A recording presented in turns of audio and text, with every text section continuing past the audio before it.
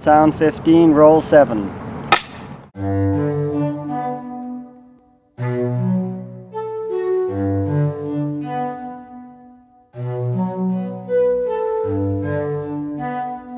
On the outskirts of Saskatoon lies a 326-acre forest called the Sir Richard St. Barbe Baker Afforestation Area. It was established by the city of Saskatoon in the early 1970s as part of a large forward-thinking plan for a green belt around the city. The plans were never fully developed, and this secret forest was neglected for years. In 2015, a cleanup effort was initiated by members of the Saskatoon community. Tons and tons of garbage, shingles, oil, tires, and needles were removed by 70 members of the community. Over the next 5 years, they would quietly develop this secret forest into one of the most beautiful urban habitats. The most unique aspect of this story, and these community members, are that they all share a similar mystical reverence for the man of the trees, Sir Richard St. Barbe Baker. This is the legacy of Saskatoon's secret forest.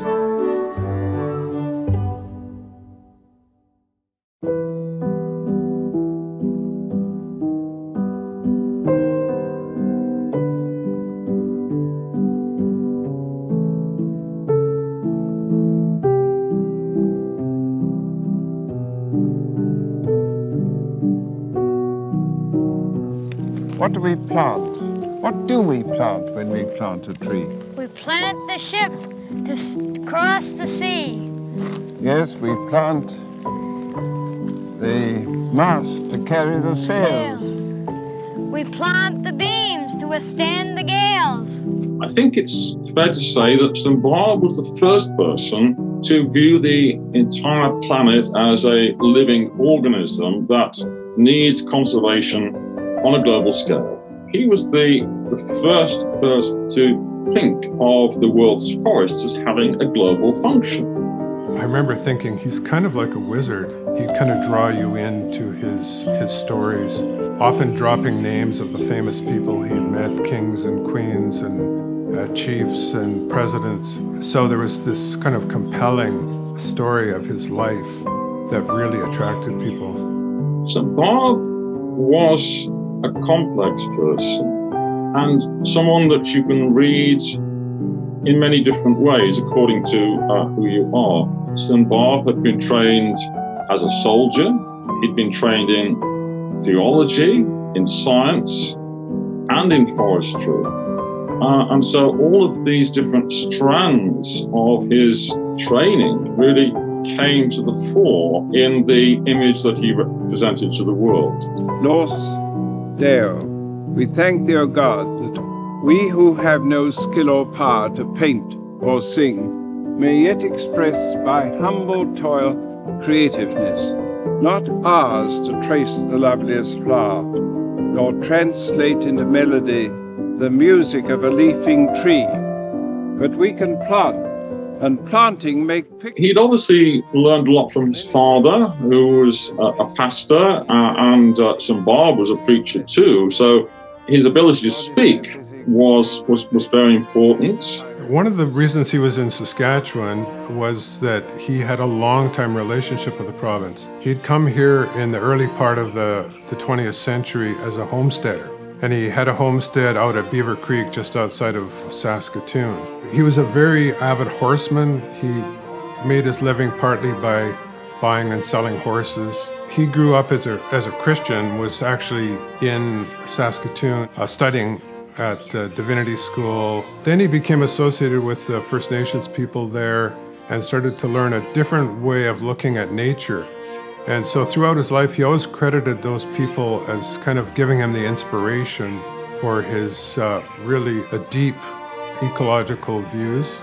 Part of what I came to realize as St. Barbe's genius was that he was able to figure out how to introduce tree planting and environmental responsibility and make it part of the culture of the people he was working with. So often environmental messages or tree planting, they're imposed into a community with the suggestion that it'll be good for you, trust me, just do it.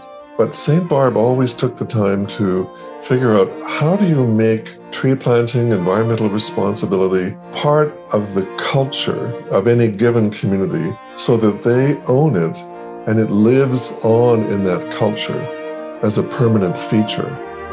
And to me, that capacity was true genius. It first took form when St. Barb was working in Kenya in the early 1920s, and he was trying to encourage the Kikuyu tribespeople. He approached them to say, you know, why don't you plant some trees? But they weren't particularly interested. And so he realized that within their local farming culture, every important activity was accompanied by a dance. There was a dance when the crop was planted. There was a dance when it was harvested. And so he invited the local tribesmen to a dance of the trees. Thousands of Kikuyu warriors in full regalia, shields and spears, took part in the first dance of the trees. And that's how the Men of the Trees organization was founded and eventually became International Tree Foundation.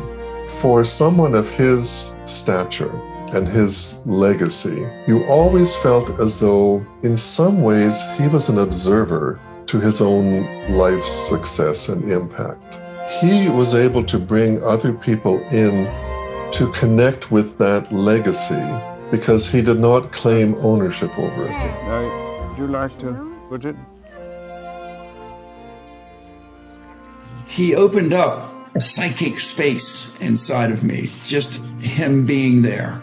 I could just kind of think about St. Barb and go sideways into this, like, what I call a tree portal.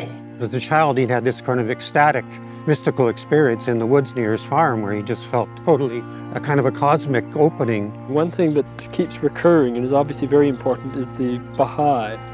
And we really haven't said anything about it. I wonder if you could tell us about, you know, just what the essence of Baha'i is and what it means to you. It's the main theme is the oneness of mankind, the oneness of all inspired religion, and the importance of independent investigation of truth.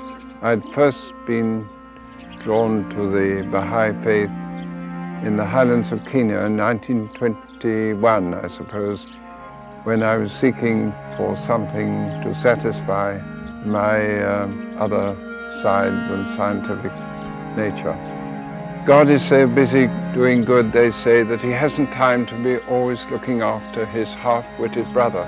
It's through God's half-witted brother that evil comes into the world. But I said, to understand them, we must go with them into the forest and learn what for us, as well as for them, is the secret of life, the love of Yaga, the Great White Spirit.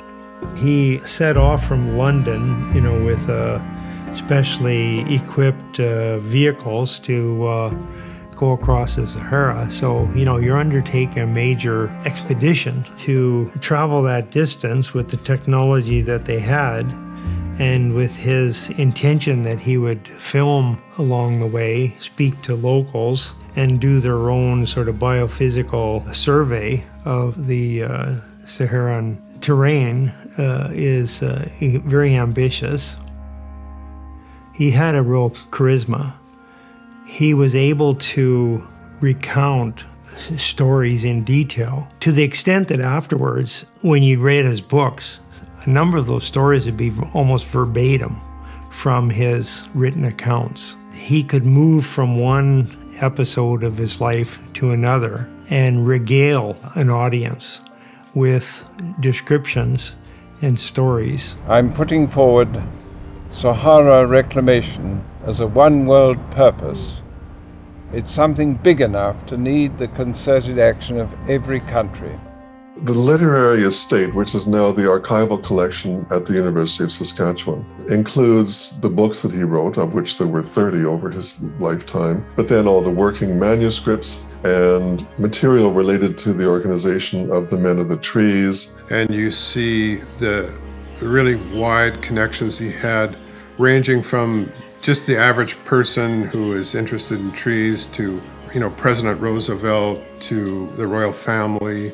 And he was active right up until the last day of his life. So certain that the Sahara Reclamation Program would unite the world, that he wrote these lines, "Join hands, ye nations, this is the last call.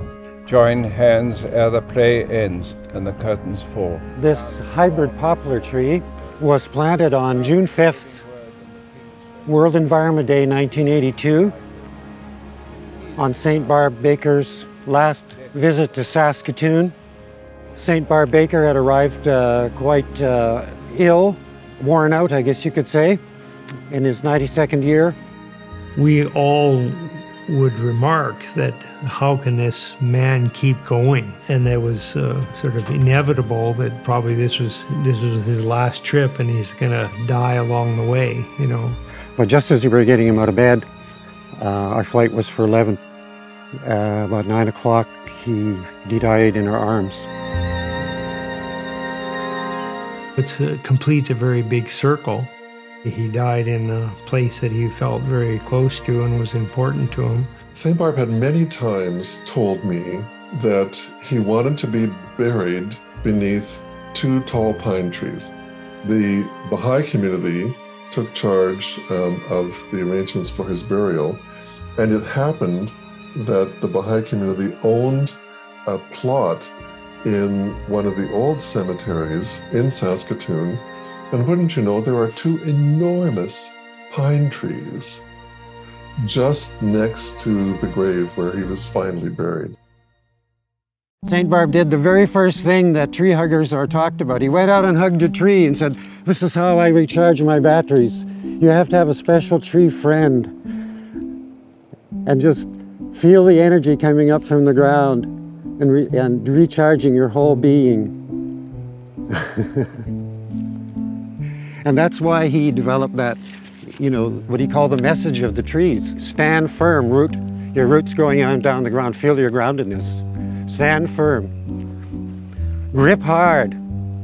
Thrust upward to the sky like a tree. Wave your branches. Bend to the winds of heaven. And know tranquility. He understood the power of myth and symbol.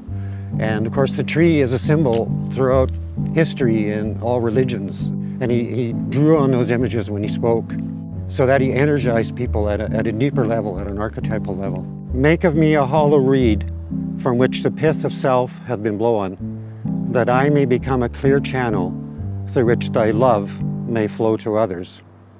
In the trees, the Lord is loving to his little birds, the linnets and the finches and the nightingales. They people his pavilions with nests and with music. And when I die, may my body be laid to rest at the roots of a tall tree, so that my spirit may arise in the branches and give thanks. He that planteth a tree is a servant of God.